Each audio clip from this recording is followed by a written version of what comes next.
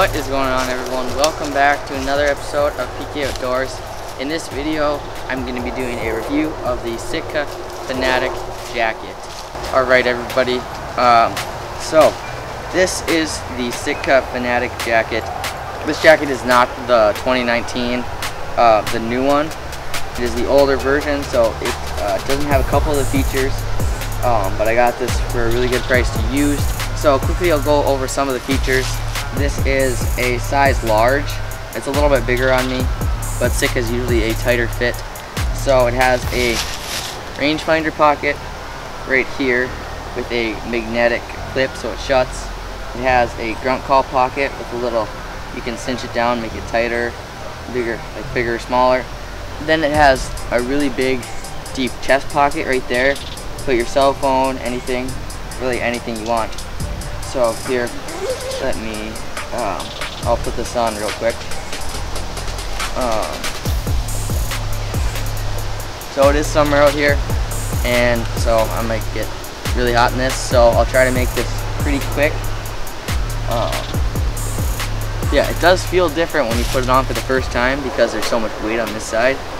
But once you zip it up, it's not bad at all, just like a normal jacket. So it does have the cross zip. So one thing that does is the collar. This is built for a right-hand bow hunter. So when I'm like this, I draw it back, the zipper isn't right here in my face, it won't get in the way. And the new one has a magnet on the side of your chest right here, around your shoulder, so you can unzip this and put it right there, and it'll just clip right in there. But all I would need to do is I can just tuck this in there like this, and then sort of just do that, and I should be good. So yeah, that's another feature. Also, what that cross zip does is it allows you to have a really big front pocket. So it's basically just like a sweatshirt pocket. It is super soft and warm Berber fleece. Actually, I don't know if it's Berber, but it's a really warm fleece. So there's that. It does have zippers on the side right there.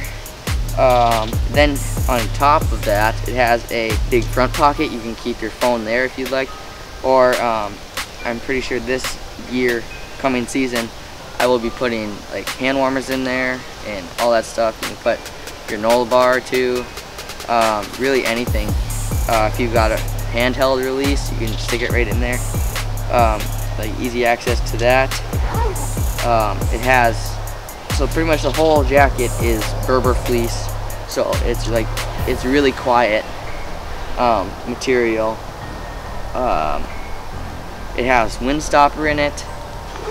Another thing it has is, I just can't find it. It's right here. There's two little loops. So if you want to put your grunt call, if it has a little lanyard, you can put that straight through here. So you don't drop it. Also, you can do that with your rangefinder. Yeah, so that. I'll show you the inside of the jacket here.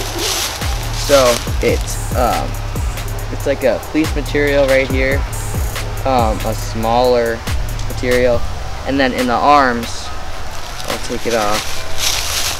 In the arms, it is a sort of like a down. I'll show you right there. So it's like a down material, which is really nice.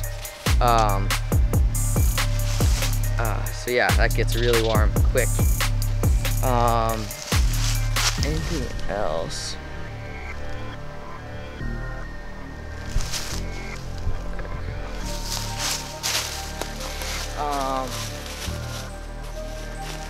Yeah, so that is the basic overview. Oh, one other thing. It has a really nice loop. I'll come close again. It's got a really nice loop right here for your tree harness.